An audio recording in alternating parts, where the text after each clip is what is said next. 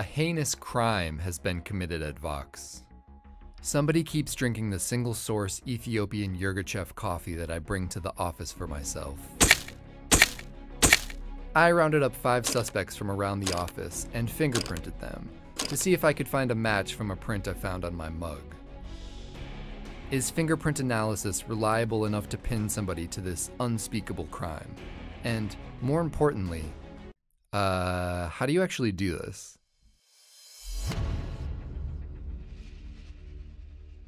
To help me figure out what the hell I'm supposed to do, I brought in an expert. My name is Peter Valentin. I'm an expert in crime scene reconstruction and forensic science. A fingerprint is probably the most important piece of information when we don't have a known connection between the victim and the offender. We have to find something that people leave at scenes relatively easy, and something that is unique enough that finding it and identifying what it is will lead us back to the person. In order to find a fingerprint, investigators will either use a physical component like a powder, so not cocoa powder? Cool. Or a series of chemicals that make a print visible on a surface. Our fingerprints have ridges and furrows that align to create unique recognizable patterns. There is what's called a loop right here. You have ridges that are coming into the pattern and then coming back out. Here's another loop right here. There's arches. And there's whorls, and those 3 categories alone comprise at least 95% of the fingerprints that are in the database. Everyone's fingerprints have unique features that differentiate them from everyone else's. For instance, this ridge splits into 2 here, and this ridge has a break in it.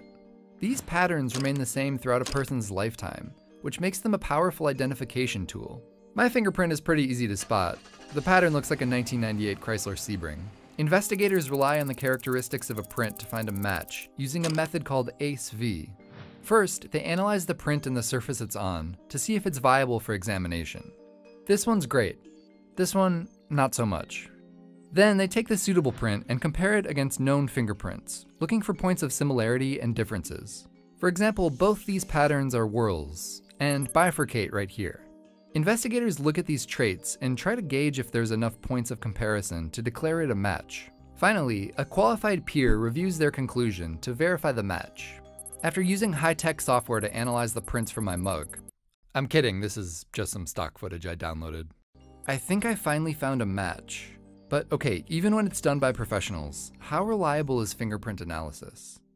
It's a useful tool that obviously has value, but I think it's problematic to overstate its value, especially in a criminal justice context. One accuracy study found that examiners made false positive identifications in 0.1% of cases, which means identifying a print as a match when it's not. That doesn't sound too bad, unless you happen to be one of those false positives. Brandon Mayfield, a lawyer from Oregon, was one of those unlucky few. He was falsely accused of the 2004 Madrid train bombing because the FBI made a false positive match with a partial print found at the scene. Mayfield seemed like a good suspect to investigators because he had recently converted to Islam and was the lawyer for a man who attempted to join the Taliban, which, in the wake of 9/11, were all red flags for the FBI.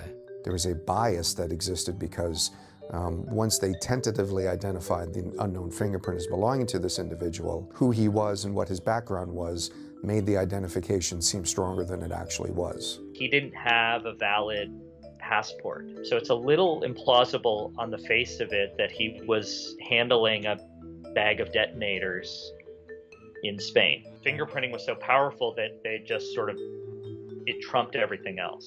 Mayfield was even given his own analyst to examine the prints, and even they agreed that it was a match. That's an interesting thing about bias because, everybody's assumption is that the experts are biased toward the side that they're working for. Here was a guy who was working for Mayfield, and yet he corroborated the evidence against him, which turned out to be incorrect. The FBI released a 330-page report about where their analysts went wrong, and it's pretty much a case study in a lot of the potential downfalls of fingerprinting. They cited things such as ignoring differences between the prints, lack of independent verification, the pressure of working on a high-profile terrorism investigation, and letting bias about the suspect affect their analysis. Their report summed it up by saying, in any human endeavor, there is a potential for error. I would suggest learning from history and realizing that none of these things are going to be error-free. So there's going to be mistakes and errors and screw-ups, but also evidence is inherently probabilistic. So even though it's not a perfect tool, until a more reliable technology emerges, law enforcement will continue to utilize fingerprint analysis. And I won't ever be fully certain of who stole my coffee, until I catch them on this new surveillance camera that I installed.